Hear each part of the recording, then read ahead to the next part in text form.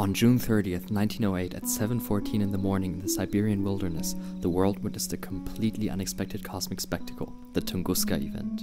A colossal explosion with the power of 1,000 atomic bombs lit up the sky as far as 800 km from its epicenter. Eyewitnesses spoke of a fireball lighting up the horizon, followed by trembling ground and hot winds strong enough to throw people down and shake buildings as in an earthquake. At first, nobody knew exactly what had caused this dramatic event. There was no crater, nor any celestial remnants left. So what happened?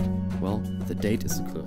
The end of June is one of 2 times in Earth's orbit when the planet passes through the so-called Taurid meteor stream. During Earth's transit through the Taurid meteor stream, the probability of an impact is higher by several degrees of magnitude. And so today the most likely explanation is that it was a cosmic airburst, which exploded several kilometers above Earth. If the event had happened mere 4 hours later, it would have hit the city of St. Petersburg in Russia, which would have erased thousands, if not millions of lives, and would have changed the course of history.